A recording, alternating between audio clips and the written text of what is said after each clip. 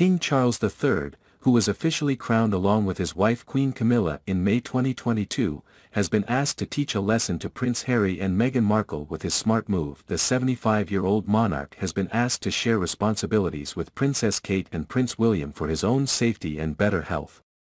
The former Great Britain advisor to the House of Representatives Foreign Affairs Committee shared his opinion about easing William and Kate into the role of monarchs after Queen Margrethe's shock abdication. "They're very good ambassadors for the United Kingdom," Cohen told GB News.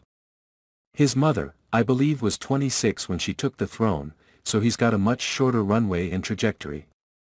Age being what it is, perhaps he has less energy and he may seek to share some of the responsibilities, which wouldn't be a terrible thing," Cohen added. Earlier in the discussion, the former advisor lashed out at the Duke and Duchess of Sussex for their abhorrent behaviour, claiming it has only served to bolster William and Kate's popularity.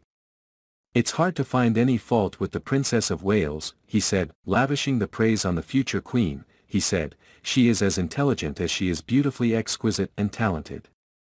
I believe in addition to her many talents and skills and ease with people and professionalism. I believe that she and her husband, the Prince of Wales, only benefit from the abhorrent behaviour of the Sussexes.